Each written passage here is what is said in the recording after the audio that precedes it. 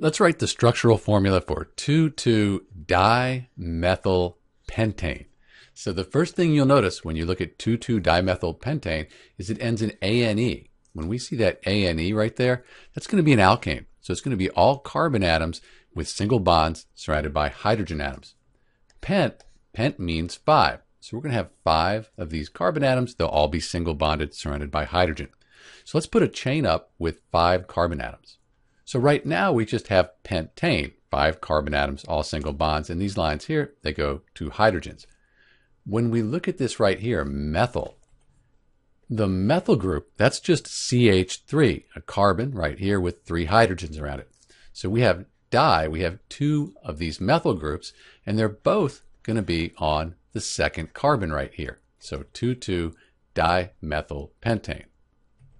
So let's move this down just a little bit, and we'll put a carbon here and here.